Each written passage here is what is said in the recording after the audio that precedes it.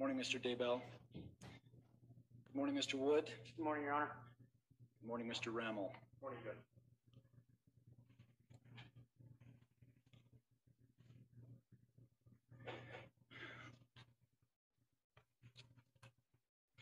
We're going to go on the record here in Fremont County.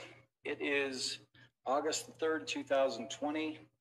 This is case number CR 2220-755. My name is Judge Edens. This is the case of State of Idaho versus Chad Guy Daybell. This is the date and time set for a preliminary hearing. Before we get started here today, the court notes that there have been various precautions that have been taken in order to ensure the safety of COVID-19 issues. Some of those precautions are being 6 feet away from each other. The court has installed plexiglass up here at the bench. The court notes that Mr. Wood, Mr. Pryor, and Mr. Daybell are not wearing masks. Mr. Wood, do you want to comment on that issue? Your Honor, I can certainly put on the mask. It is a little difficult to question and speak with them on, but we will certainly follow the court's directive. Mr. Pryor? Judge, my preference is that I be afforded an opportunity to communicate with Mr. Daybell during these proceedings. Mr. Wood and I have a significant amount of space between us. I will do whatever the court directs me to do, but at this point, my preference would be to be able to not only question the witnesses, but in addition, be able to speak without any impediment with Mr. Daybell. If the court directs us otherwise, I will obviously do exactly what the court tells us to do.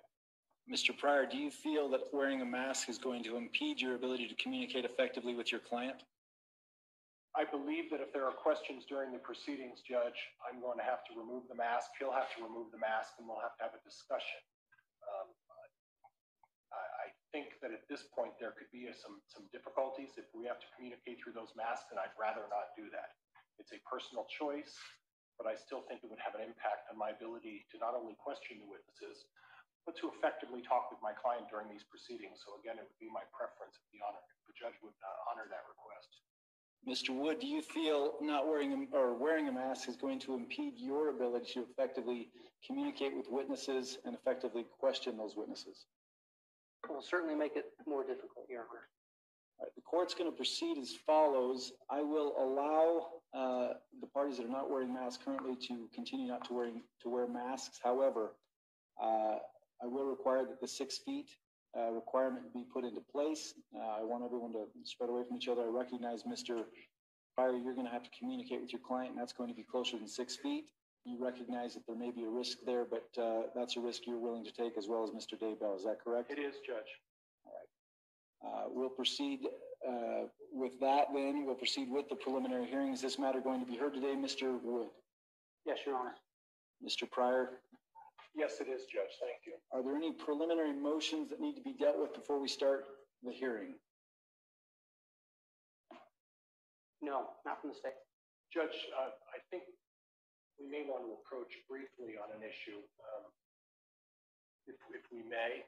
Okay. Would you like to have a meeting in chambers briefly? No, just if Mr. Wood and I could approach the court, it would be a very brief inquiry, and Mr. Wood and I unfortunately been talking all weekend, obviously, about this in preparation for this. And there is one issue that we can briefly take up that'll take not a significant consequence, but will hopefully advance the speed of this preliminary hearing. I would like to take the issue up in chambers so there's no issues with recordings and everything else. We'll take a brief recess back in chambers. We'll reconvene here in just a moment.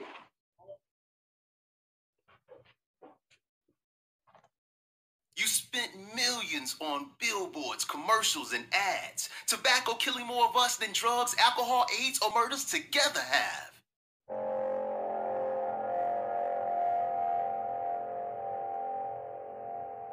I'm angry. I'm angry, and I want people to feel the anger that we feel when we see these menthol cigarettes and other things that are put in our communities, and how we need to get rid of them. I felt when you try to put something in a specific community that will harm them, you don't care about them. I have addiction that runs in my family. I've had people that die of lung cancer and things like that. So I know that addiction is something that is not easy to break, but they don't know the harm that they're doing to themselves. And that's what we have to point out with projects like this. Make sure you go to wearenotprofit.org and let your voice be heard.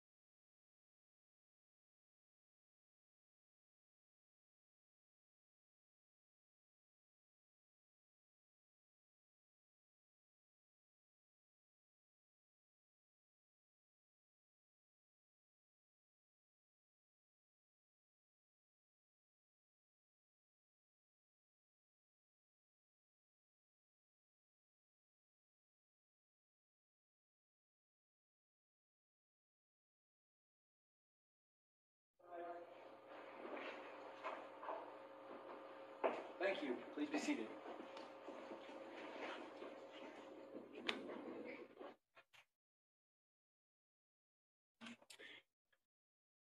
We're going to go back on the record in CR 2220-755, State of Idaho versus Chad Guy Daybell. The court took a brief recess so I could have a sidebar with counsel from the defense and the state. We'll proceed forward. Mr. Wood, does the state wish to make an opening argument here today? No, Your Honor, the state will just proceed. Mr. Pryor, does the defense wish to make any opening arguments? Not at this time, Your Honor. Thank you very much. Mr. Wood, you may call your first witness. Thank you. The state calls Ray Hermosillo. Mr. Hermosillo. If you'll please come forward, stand here in front of the witness stand. Raise your right arm and face the clerk. Do you solemnly swear or affirm the testimony you're about to give in this cause not pending shall be the truth, the whole truth, and nothing but the truth? Mr. Hermosillo, you can be seated here at the witness stand. Once you enter that witness stand, because it is surrounded by plexiglass, I'll allow you to remove your mask. You'll get fairly close to that microphone so that we can make a record of you. Mr. Hermosillo, we are making a court record as well. So if you'll make sure to listen to the full question before you begin answering, it will ensure that no two people are talking over each other on the record. Mr. Hermosillo, if you'll give your full name as well as your occupation, we'll get started. Ray Dennis Hermosillo. I'm a detective with the Rexburg Police Department. Thank you. Mr. Wood, you may inquire when you're ready. Thank you, Your Honor. Before I do ask Mr. or Detective Hermosillo any questions, I have several self-authenticating documents and documents that should come into the court under Rule 201. And I will provide those to the court. State's Exhibit 1. I'm assuming I hand this to the bailiff. Mr. Pryor, have you seen a copy of State's Exhibit 1? I have gotten all of the exhibits at this point, but in terms of the numeric order that they're put in, I have seen that, Judge. There's no objection to that. Exhibit 1 will be admitted. Mr. Wood, would you like that to be handed to the witness? Yes.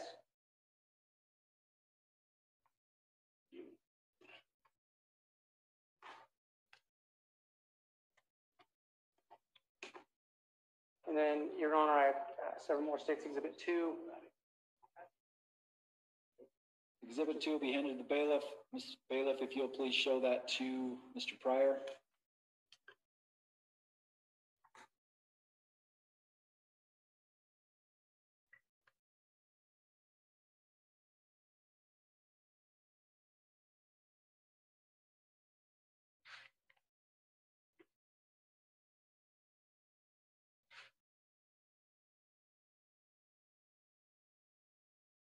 Mr. Pryor, any objection to the self-authentication of Exhibit 2 being admitted?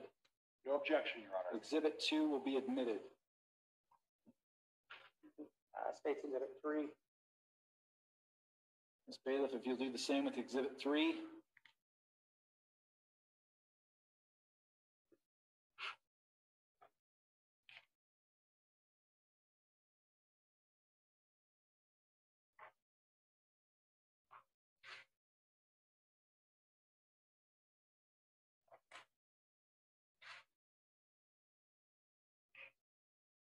Mr. Pryor, any objection to Exhibit 3? No objection, Your Honor. Exhibit 3 will be admitted.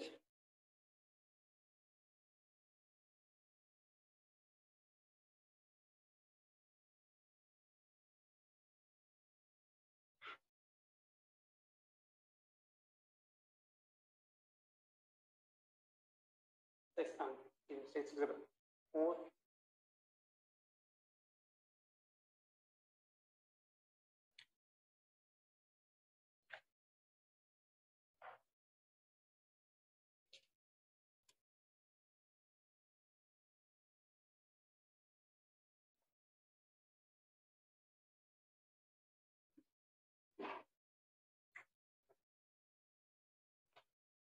Any objection to Exhibit 4, Mr. Pryor? No objection, Judge. Exhibit 4 will be admitted. State's Exhibit 5.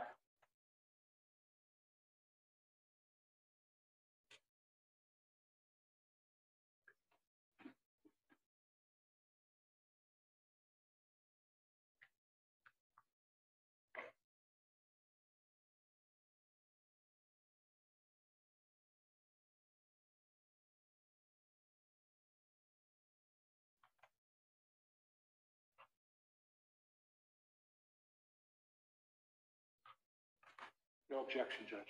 Exhibit 5 will be admitted. Your Honor, States Exhibits 1 through 5 are all self-authenticating documents. I have 2 documents I will ask the court to take judicial notice of. The first is an order on a petition under the Child Protective Act in Madison County case CV 33-20-45 in the interest of Tylee Ashlyn Ryland and Joshua Jackson Vallow.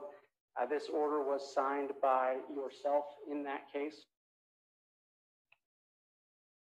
Mr. Pryor, any objection to the court taking judicial notice of that document? Judge, if I could have just one moment, may I, please? No problem. Mr. Wood, you're not asking for that document to be marked? We will ask for it to be marked and entered as an exhibit as well. Okay, Exhibit 6. Is that correct? Yes.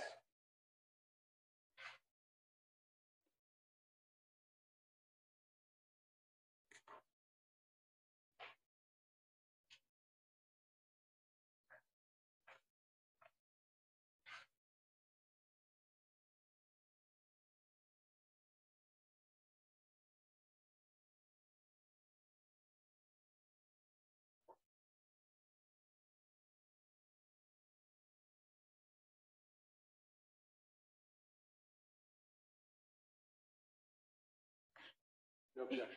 Exhibit 6 will be admitted. And then, Would you like me to just take that into the clerk's possession at this point, Mr. Wood? yes, that would be fine. Court will do so. And one more document the state would ask the court to take judicial notice of, and that we'd ask to be entered as State's Exhibit 7. An order in that same child protection case deeming that Lori Vallow was served on January 25th and that any errors in that service were cured. Okay.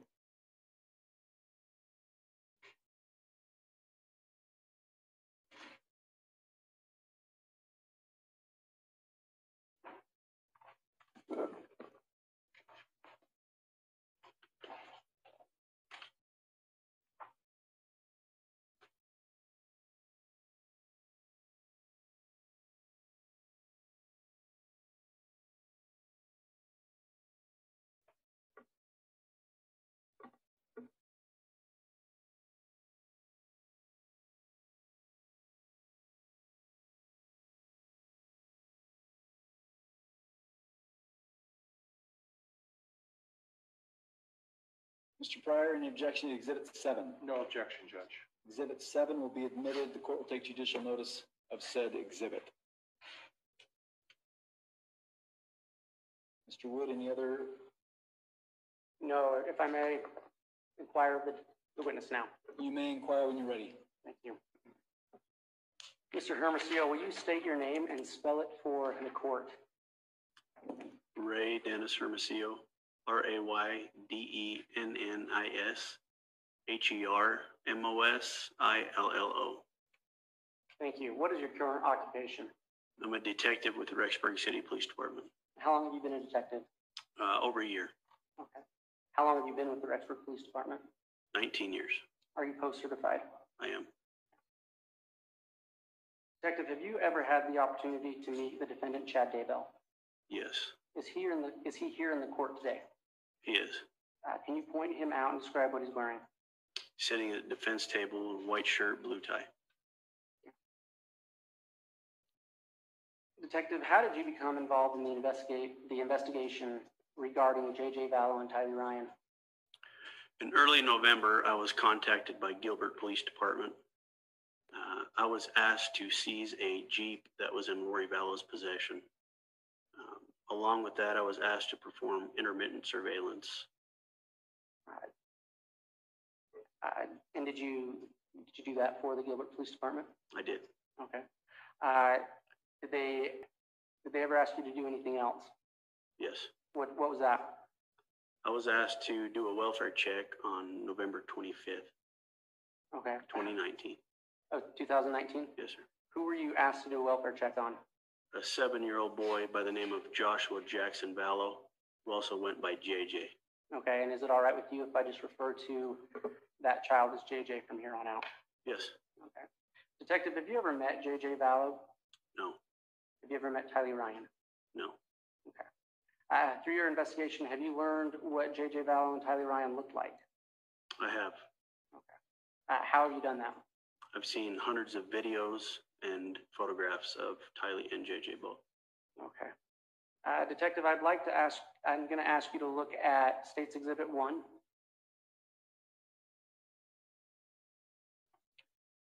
Before we get any further into this, let me just remind the media that pursuant to Idaho Court Administrative Rule 32, the court is prohibiting the photography or the filming of any exhibits till further order of the court. That would include, but not be limited to, any documents that are exhibits, any pictures that are exhibits, and any film that are exhibits that are going to be played potentially today. I will allow the cameras to remain running so that the audio can be recorded, but any photography or filming of any of those exhibits is prohibited. Also, any filming or recording of any of the table of the defense, any notes or anything else is prohibited, as well as the state. So with that, Mr. Wood, you may proceed. Thank you. Detective, do you have State's Exhibit 1? I do. What is that document? This is a birth certificate for Kane and Trahan. For who? Kane and Trahan. Okay. And what is Kane and Trahan's birth date? May 25th, 2012. Okay. And who are Kane and Trahan's parents listed as? Dennis Trahan and Mandy Ledger. Okay. Thank you. Detective, can you look at State's Exhibit 2?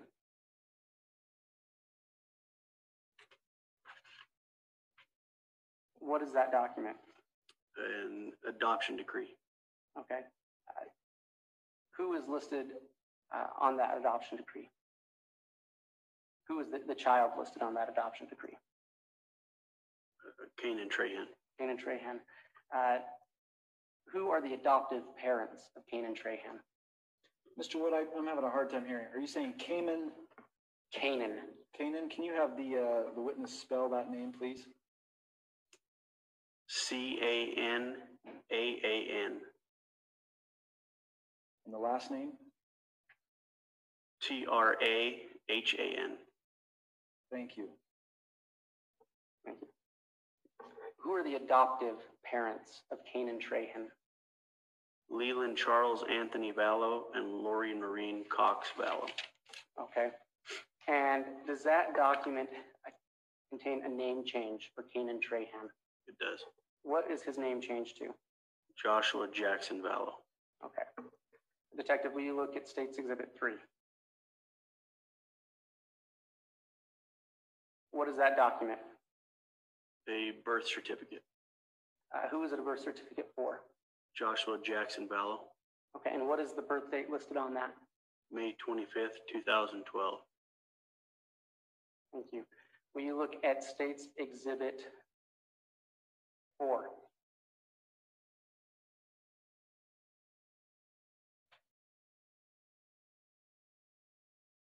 What is that document? A birth certificate. Who is it a birth certificate for? Tylee Ashlyn Ryan. What is her birth date listed? 9/24/2002. And parents listed on that? Joseph Anthony Ryan Jr. and Lori Noreen Cox. Okay.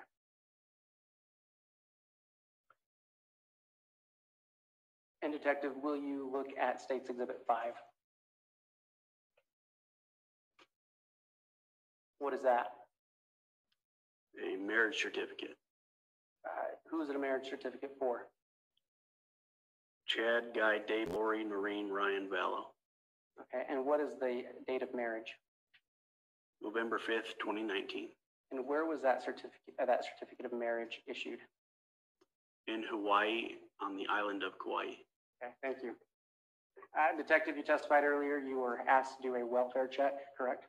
Correct. What did you do in response to that welfare check? On November 26th, 2019, myself and Detective Hope went to 565 Pioneer Road, which was Lori Vallow's residence. We ended up making contact with the defendant, Mr. Daybell, and Alex Cox. I'm going to stop you there. Who was Alex Cox? Alex Cox is Lori's brother. Okay. So you made contact with them. What happened? I made contact with Alex and asked Alex if Lori was home. How did he respond? Judge, I'm going to object hearsay. Mr. Wood? Your Honor, this is a statement of a co-conspirator coming in. He's an unavailable witness because he's no longer living, but it's still a statement of a co-conspirator, and I think it comes in. Mr. Pryor, let you respond to that. Judge, I'd like to see the court documents that list Mr. Alex Cox as a co-conspirator. I don't believe those documents are present in existence at this point, so I have nothing that supports that other than Mr. Wood's statement. Mr. Wood? Your Honor, the complaint alleges Mr. Daybell, Mrs. Vallow, conspirators known and known, and the probable cause affidavit to clearly list Alex Cox as a co-conspirator.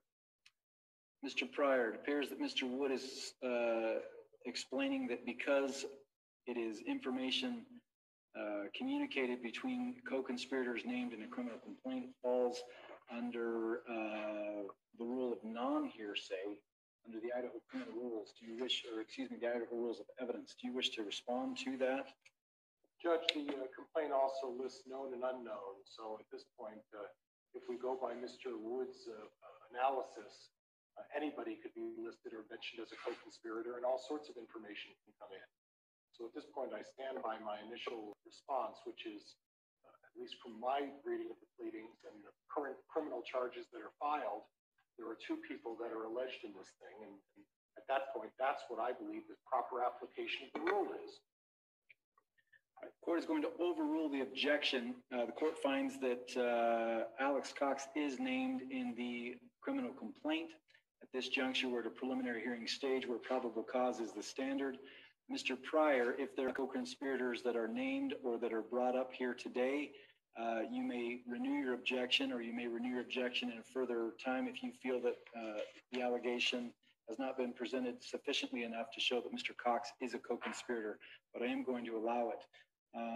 Under 801, the exception that allows for co-conspirator communication to be admitted. So with that, Mr. Wood, you may continue to inquire. Thank you. Detective, can you answer that question? Can you ask it one more time, please? Yes. So will you testify you made contact with Mr. Daybell and Mr. Cox? What did you ask Mr. Cox? I asked Mr. Cox if Lori Vallow was home. How did he respond? He stated she was not home. Okay. What happened after that? I asked Alex if JJ was home. I informed Mr. Cox why I was there to do a welfare check on JJ. So I asked him if he was there. How did he respond? Initially, he didn't respond. He just looked at the defendant Daybell and didn't answer my question initially. Okay. And then what happened? I asked him again, and he stated that Joshua was with his grandma Kay in Louisiana. Okay. How did you respond to that? I told Mr. Cox that was unlikely because Kay was the one who originally called in the welfare check. All right. What happened after that? I asked Mr. Cox how I can get a hold of Lori and asked him for her phone number. How did he respond? He stated he didn't have it. Okay. What did that make you think when he told you he didn't have his phone number? Judge, I'm going to object. Reason?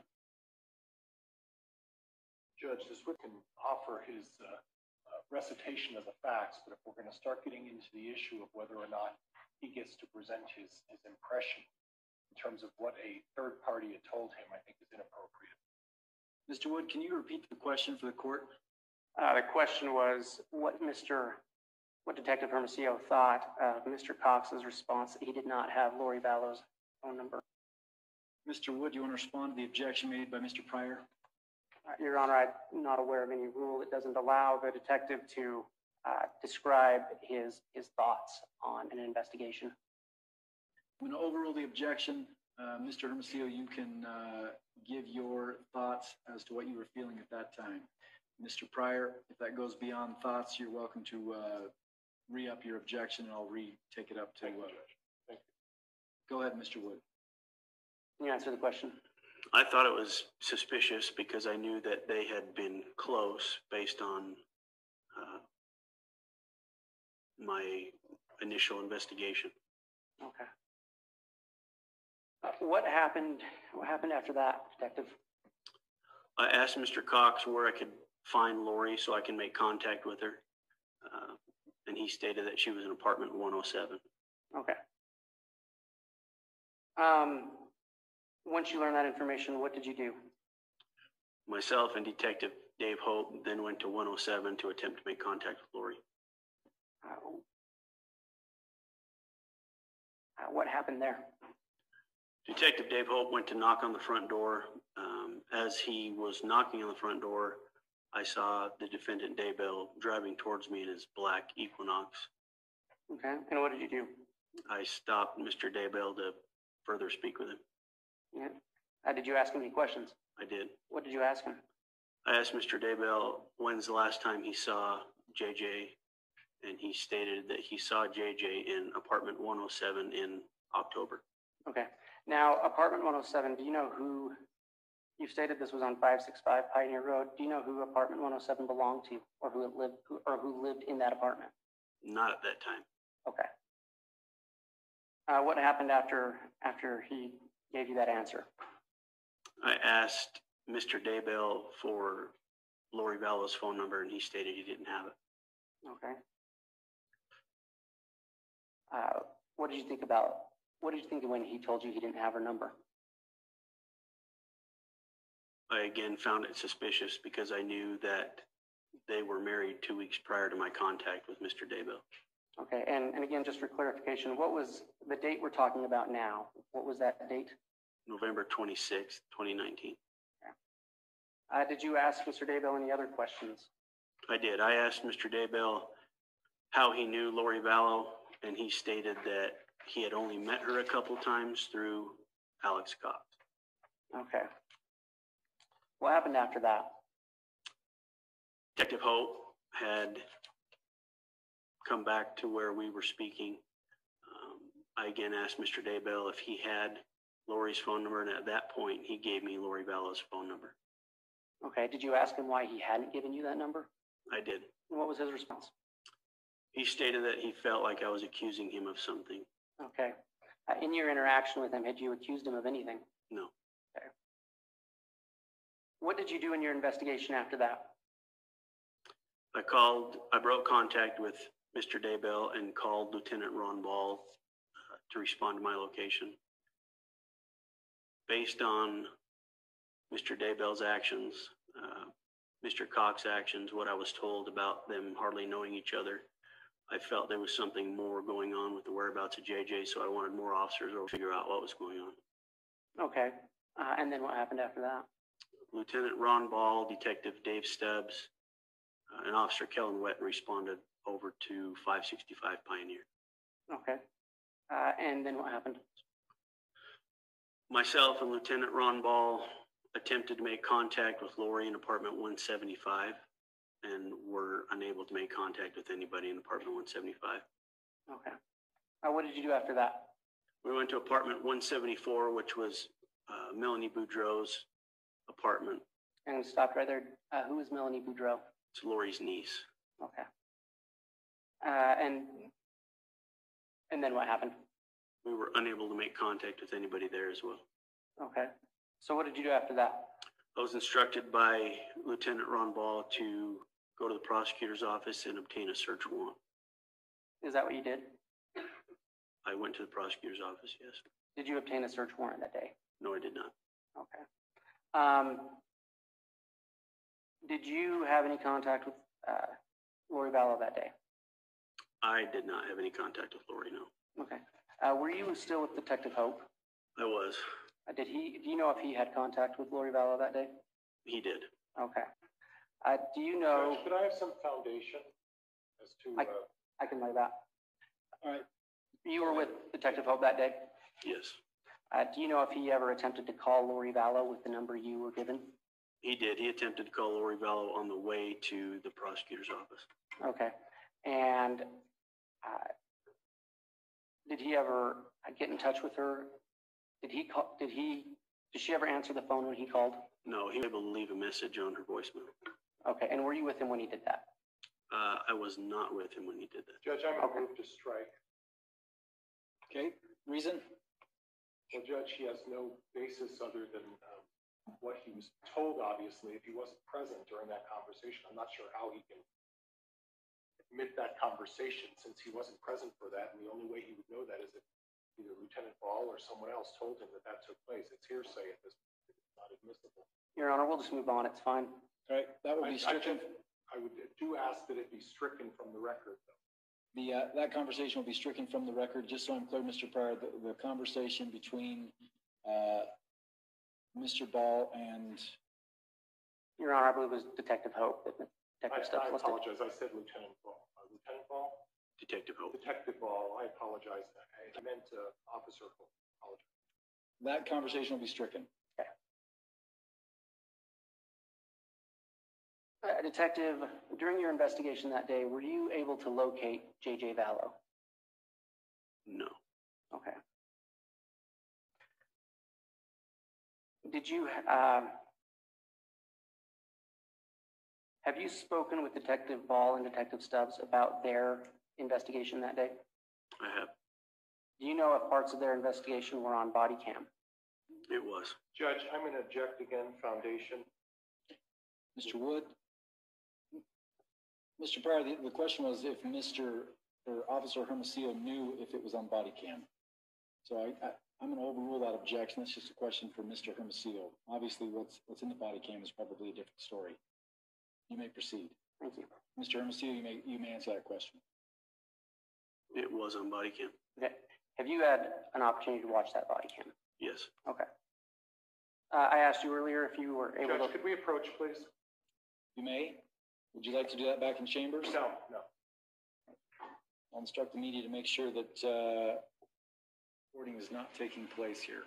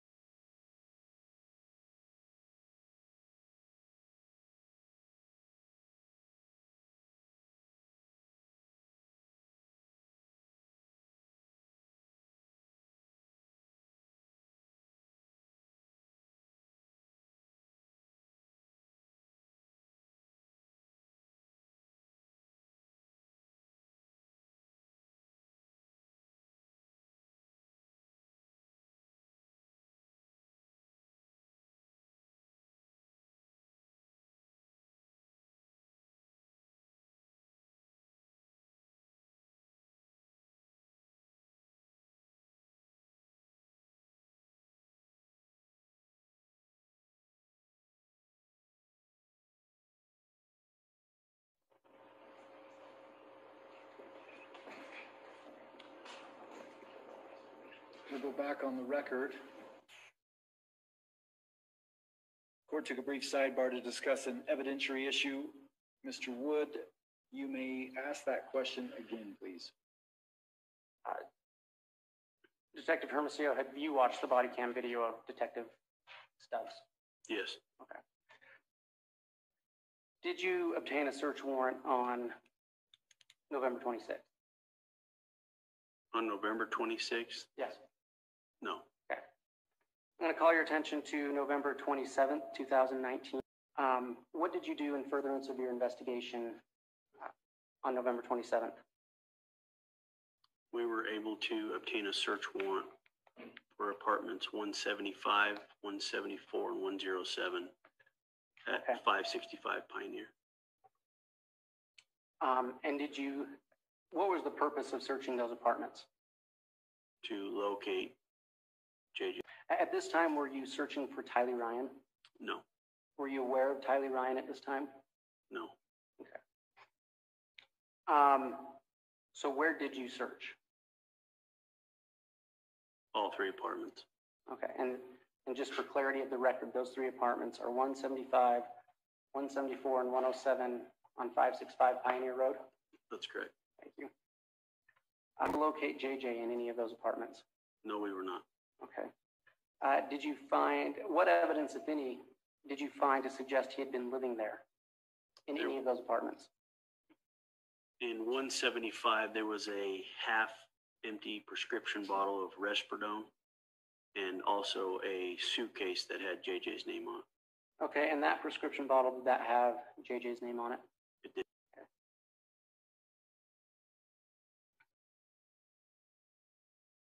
Was there anything else of interest to you in searching those apartments?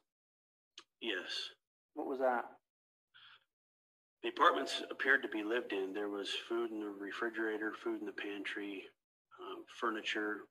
The only thing that was off in 175 was it appeared that there was no clothes. Everything had been taken off the hangers, and there was no clothes in the dresser drawers. Okay. Did all three apartments appear to be lived in at the moment? No. Oh. Can you elaborate on that? 107 was completely vacant. Okay. Did you obtain another search warrant that day? We did. What caused you to obtain another search warrant? During the initial search of 175 in the master bedroom, a rental agreement was located for a self-storage unit on Airport Road. All right. Do you know the name of that storage unit? Self-storage. Self-storage. Oh, okay, I apologize. Do you know the number of the storage unit? I believe it was C52. Okay. And did you execute that search warrant? We did. What did you find? There were in a couple of boxes, a couple of children's bikes, and in the winter clothing, there was a couple personalized blankets that had the pictures, looked like family pictures that were sewn onto the blankets. Okay. Detective, what city are those apartments located in? I'm sorry? What city were those apartments located in? Rexburg, Okay. And what county is Rexburg in? Madison County. Thank you.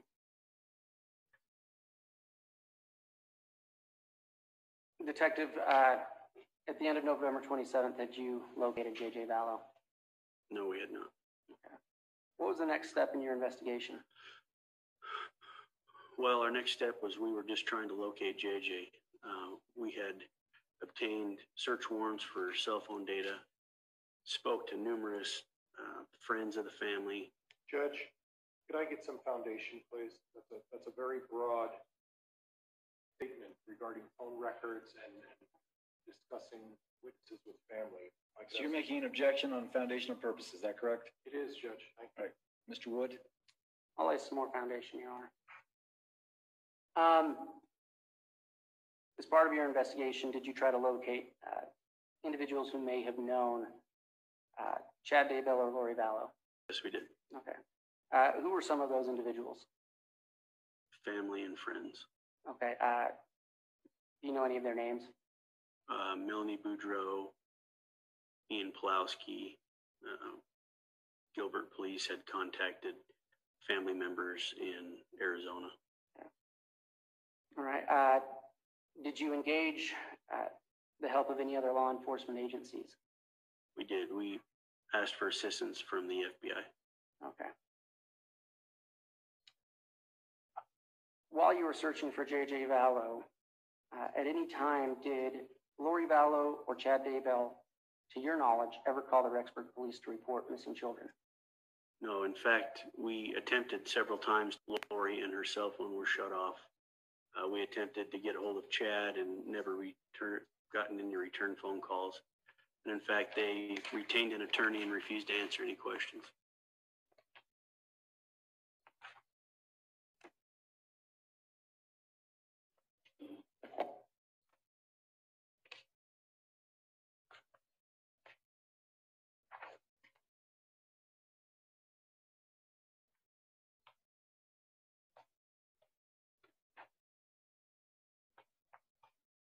Detective,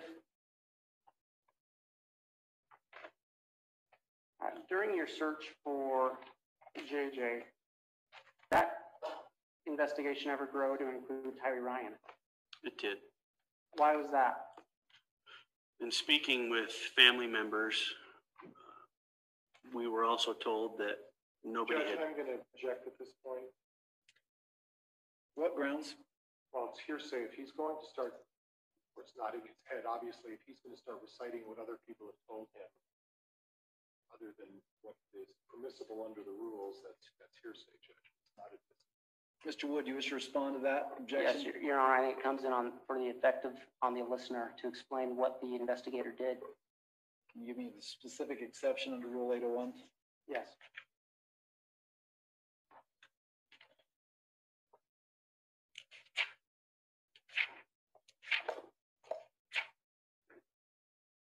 Are you looking at 803, Mr. Wood? Yes, Your Honor. And will you give me which subsection you're looking at?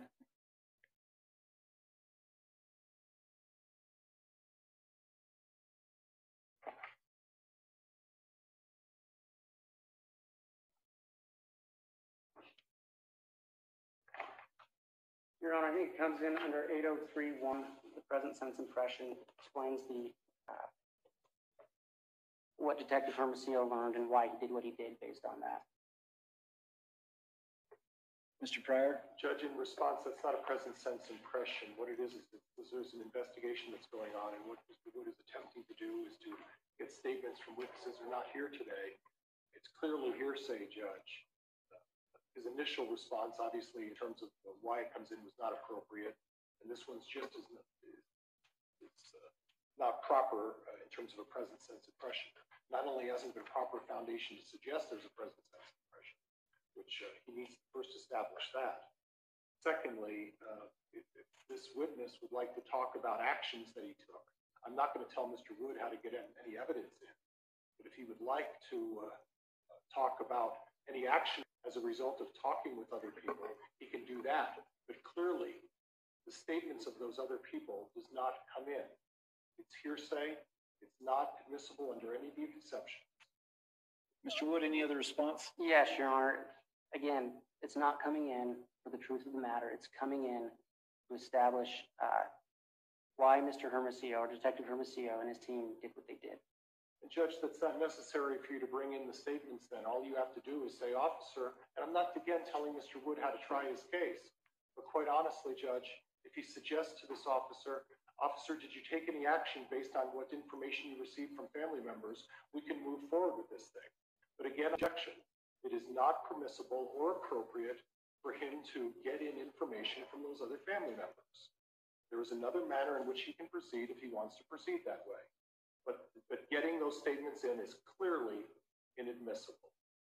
Mr. Wood, I'm going to sustain the objection as it pertains to specifics to what the family members stated. Those are hearsay. If there are specific statements that you're looking to get in that are not truth of the matter asserted, I'll let you continue and you can try to see what can happen. But if you're looking for specific instances or specific statements that have been made by the family members pertaining to the investigation, I'm going to sustain the objection as hearsay. That's fine, Your Honor. Thank you. Detective, did you take any steps to learn if Lori Vallow had any other children? We did. Okay, what steps were those? We spoke with family members. We spoke with her son, Colby Ryan. Okay. And did you, in your investigation, did that investigation grow from searching just for JJ to searching for JJ and Tyler Ryan? Yes, it did. Thank you.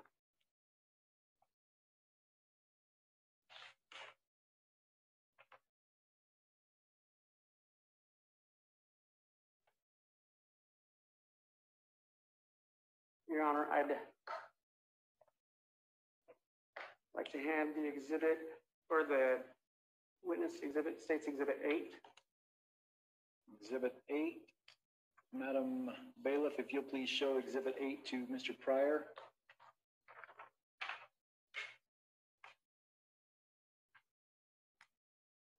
Mr. Pryor?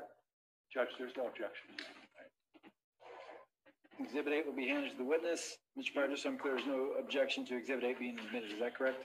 That's correct, Your Honor. Exhibit 8 will be admitted. Your Honor, I'd also ask that the witness be handed State's Exhibit 9.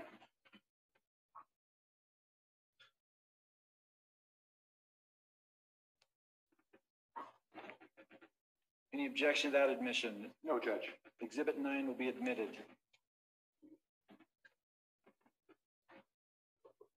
Detective Hermosillo.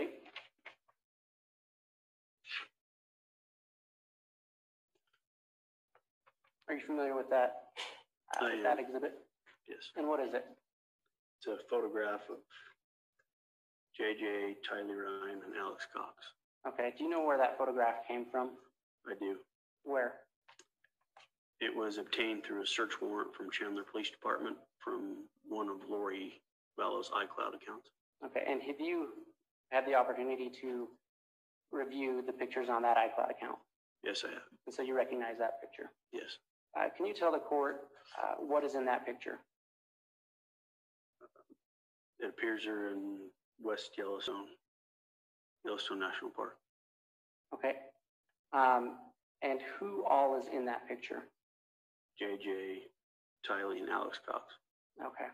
Do you know what date that picture was taken? September 8th, Okay. 2019. Pardon? September 8th, 2019. Thank you. Can you look at State's Exhibit 9? I do. And have you seen it before? Yes, I have. Do you know where that picture came from? Yes. Can you tell the court? It was also obtained through a search warrant from Chandler Police Department from Lori's iCloud account. Okay. Do you know what date that picture was taken? September 22nd, 2019. Okay, and was in that picture? It's JJ sitting on a couch. Okay. Detective, as part of your investigation, did you attempt to locate the, or let me rephrase that. As part of your investigation, did you look for proof of life of JJ and Tylee? We did. And what, for his purposes of your investigation, would suffice for proof of life? We had set up a hotline through NCMEC, which is National Center for Missing and Exploited Children. We also had a hotline set up through the FBI, and we would receive hundreds of tips on possible sightings of JJ and Tylee. Okay. And would you follow up on those tips and sightings as part of your investigation? We would. And is it fair to say that a photograph of the child that you could recognize as a child could be considered proof of life? Yes. Okay. Detective, have you found any photographs of Tylee Ryan after September 8th, 2019 that No. you can positively identify as being taken after September 8th, 2019? No, we have not. Okay. In your investigation, have you found any photographs after September 22nd, 2019 of JJ that can be positively identified as JJ? No, we have not. Okay. Detective, have you been able to verify through any tip or lead any other verifiable sighting of Tylee Ryan after September 8th, 2019? No. And have you been able to verify through your investigation, or find, I should say, through your investigation, any other verifiable sighting of JJ Vallow after September 22nd? No. Okay. Detective, are you aware if a Child Protection Act was filed for JJ Vallow and Tylee Ryan in Madison County, Idaho? Yes, I am. Were you involved in that? I was. How? I was the affiant. Okay. Do you remember when that was filed? I believe it was January 16th, 20. Okay. And are you familiar with the initial order in that action? Yes.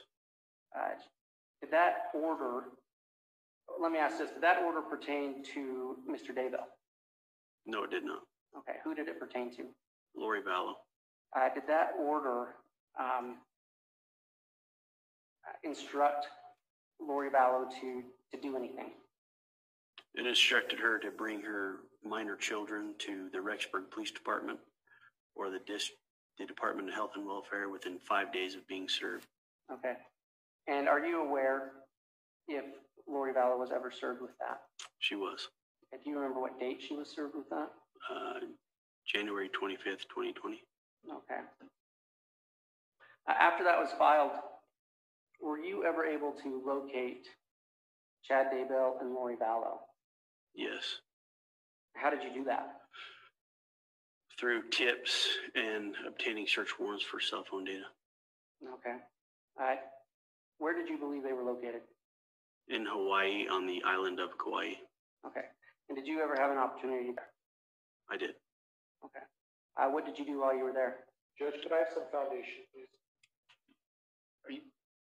Can you give some specifics as far as Date, time, place, Mr. Wood? when he left, when he came back? You bet. Do you remember when you went to Hawaii? January 24th, 2020. Okay. Do you remember when you returned from Hawaii? I don't remember the date. Okay. What island of Hawaii were you on? Or did you travel to? Kauai. Okay. And again, what was the purpose of you traveling to the island of Kauai? To assist the Kauai Police Department with serving Lori Vallow that court order. Okay. And when you say the order, you're referring to that child protection order we just discussed? Yes. Okay.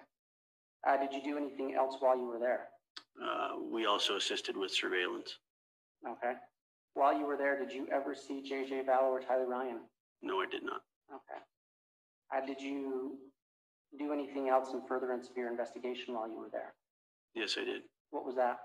I observed Kauai Police Department execute a search warrant on the defendant Daybell's vehicle and also their residence in Princeville. Okay. Did you actually do the search or did you just observe Kauai? No, I just observed. Okay. When you observed them, did you say you observed them search a vehicle? Yes. Do you know what kind of vehicle it was? It was an SUV. Okay. Detective Hermosillo, I'm having a little bit of trouble hearing you. If you don't mind speaking up just a little bit. Okay, I'll scoot closer. Is that better? Yeah, and if you point that microphone up, but aim it at your chin, it'll make a better record. There you go. All right. That vehicle, had you observed Chad Daybell and Lori Vallow in that vehicle? Yes. And when you observed the Kauai Police Department search it, were Chad and Lori in the vehicle at the time it was searched? No, not at the time it was searched. Well, let me rephrase that. Had you seen them in it directly before it was searched? Yes. Okay. Did you have an opportunity to observe the items that were taken from that vehicle? Some of them. Some of them? From what you observed, did you observe anything that would indicate that J.J. Vallow and Tylee Ryan had been in that vehicle? No, I did not. Okay. Did you help or did you observe any other search warrants being served? Yes, on their residence on Queen Emma Drive in Princeville. Okay. Did you enter that residence? I did. Did you walk through the whole residence? Not the entire residence. Okay. What portion of that residence did you walk through? The downstairs bedroom area and the upstairs living room. Okay. In any of the areas you observed, did you observe anything that would indicate, did you observe anything that would indicate that J.J. Vallow had been there? No. Did you observe anything that would indicate that Tylee Ryan had been there? No. Okay. Detective, after you returned from Kauai, did you ever have a reason to go back to Kauai? I did. And what was that? To also assist the Kauai Police Department with the arrest warrant of Lori Vallow. Okay. Do you know what she was arrested for? Minor or desertion of her minor children, 2 counts and 3 misdemeanors. Okay. Judge, can I also have some foundation, date, time, place? Yes. When approximately did you return to? Middle of February. Okay. Recall what day you returned from Kauai? A couple days after she was arrested, which was February 20th, so a couple days after that. Okay. Did you ever have an opportunity to be in court with the defendant Vallow? Yes. Did you observe if she was notified of charges? She was. Were you able to observe if the defendant, Chad Daybell, was present in the courtroom? Yes, he was. Detective, as part of your investigation, did you help execute a search warrant on Chad Daybell's residence? Judge, could I have some foundation again? I don't mean to sound like a broken record, but if we could have a date, time, place, and I could get some of this in cross in terms of his representation. The last one about the middle of February, I would think that he'd have a more specific time in mind, but if we could have some specifics, I would appreciate it in terms of the date and time. Are you talking about the warrant issue? I'm talking about the warrant issue. All right, Mr. Wood, it sounds like you asked the question if a warrant was done.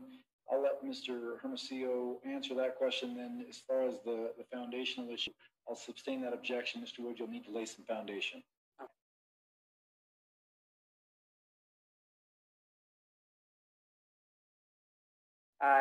Detective, as part of your investigation,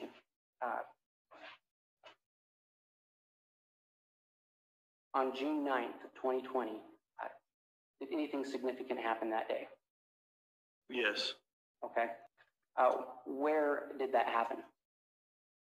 In Fremont County at Mr. Daybell's residence. Do you know the address? 202 North 1900 East. Have you observed Mr. Daybell at that residence? Yes. Okay. What was your purpose of being at that residence? To serve a search warrant of the property. Okay. And did you, I believe you already said this, but just for clarity of the record, what county is that residence located at? Fremont County. Okay. Detective, what was the first thing you did in serving that warrant on June 9th? We walked up to the front door to make contact with Mr. Daybell.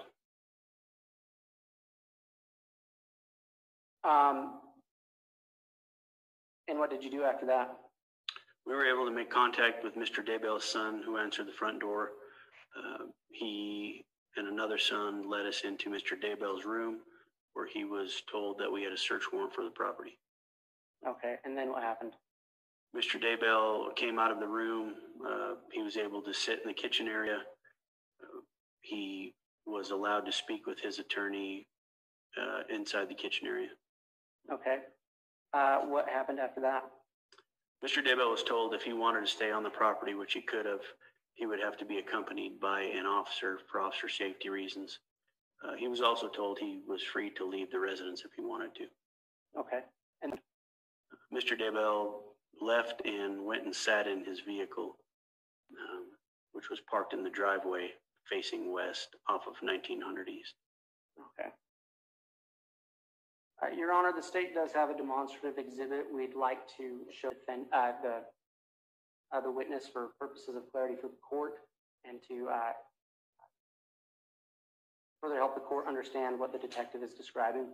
All right. Can you show that demonstrative exhibit to Mr. Pryor, please?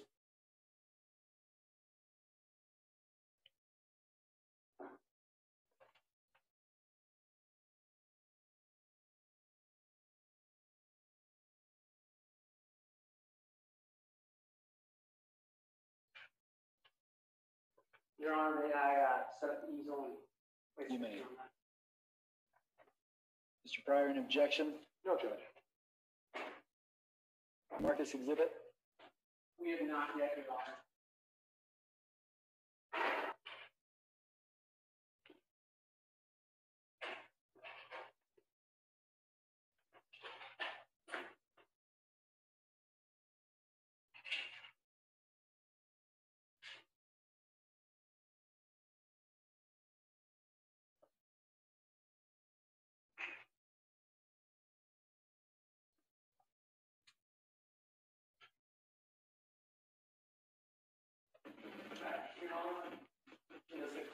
have a preference on how a demonstrative exhibit is marked? No, why don't we just mark it as the next number that you've got there? I believe the last exhibit that was marked as Exhibit 9. This would be Exhibit 10.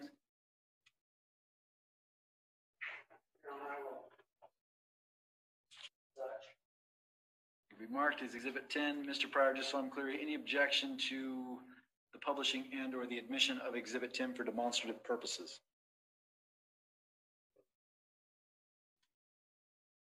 I'm sorry, Judge.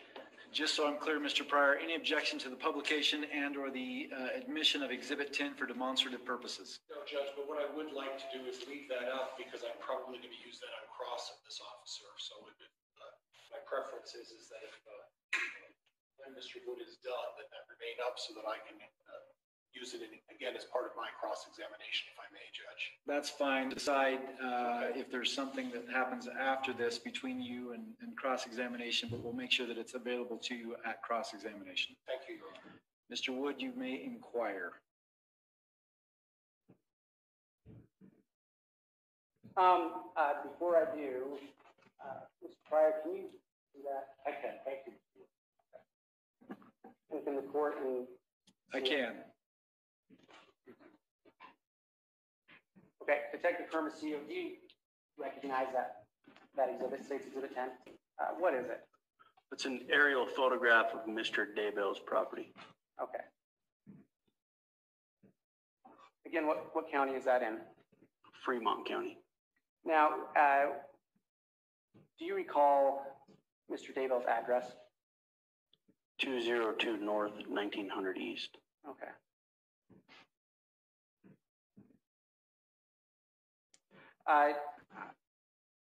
Correct me if I'm wrong. You were talking about what happened that morning. You served the warrant on Mr. Daybell. And then I believe you stated that he had gotten in his vehicle. Is that accurate? That's correct. And can you, Your Honor, I'm not quite sure how we're going to do this with the code and plexiglass. So I guess we'll just take it as it goes. If you're going to ask him to leave the witness, we'll call it the cubicle, I will ask Mr. or Detective Hermosillo to put his mask on when he goes up. There's a laser light over there too, Mr. Wood, if you'd like him to use that. That would be perfect. Okay.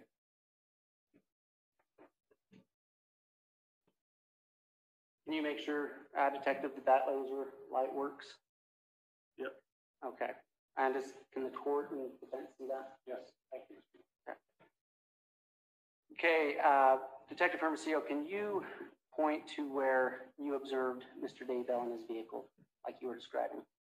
Mr. Daybell was in this vehicle here, facing westbound. This is 19. Okay. Where were you standing?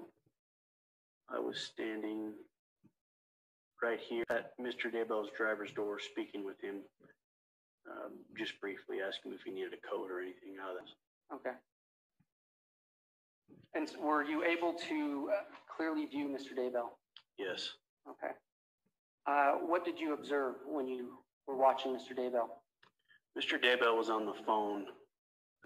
He had the phone in his right hand and was intently continuing looking over his right shoulder. He would look over his right shoulder for a while, break contact on the phone for a second, and then he would continue looking back over his right shoulder. Okay. Pretty intently over his right shoulder. Did you have an opportunity to stand at the same location that he had been in that day? Yes. Okay. For purposes of your investigation, did you attempt to orient yourself towards, in the same manner that you viewed Mr. Daybell orient himself? Yes. Okay. When you did that, what did you see? Well, the second time Mr. Daybell had got out of the vehicle and went to the back of his vehicle, he was wearing a hat. He stood at the back of his vehicle looking in the same direction he was looking when he was inside the driver's seat. He took off his hat, ran his fingers through his hair, looked towards the ground, put his hat back on, went back inside the driver's seat of that vehicle. Okay. Now, a detective, I don't think you quite understand the question. I apologize, must not have been very clear. Did you ever stand in that same location that day? I did. I was talking with Mr. Daybell while he's outside of his vehicle. Ever orient yourself in the same direction that you viewed Mr. Daybell orient himself? Yes. And when you oriented yourself looking at? The north side of the property, the pond area. Okay, now when you say the pond area, can you identify that? This here is the pond area. Okay. And there's a tree just to the north, just on the other side of the pond. Okay.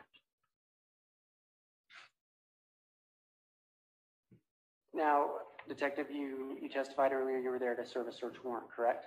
Yes. Were Rexburg police officers serving that warrant?